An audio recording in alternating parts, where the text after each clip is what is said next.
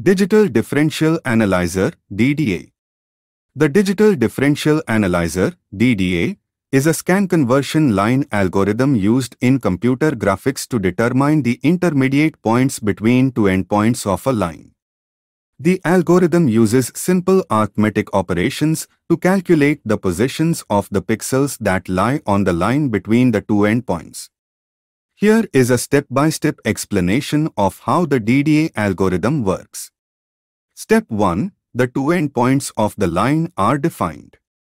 Let's call them x1, y1 and x2, y2. Step 2. The difference between the x and y coordinates of the two endpoints is calculated. Let's call these dx and dy, respectively. Step 3. The slope of the line, m, is calculated as the ratio of the difference in y coordinates to the difference in x coordinates, m is equal to dy dx.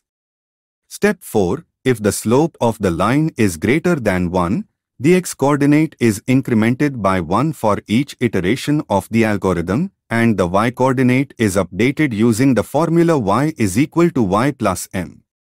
Step 5. If the slope of the line is less than 1, the y coordinate is incremented by 1 for each iteration of the algorithm, and the x coordinate is updated using the formula x is equal to x plus 1/m.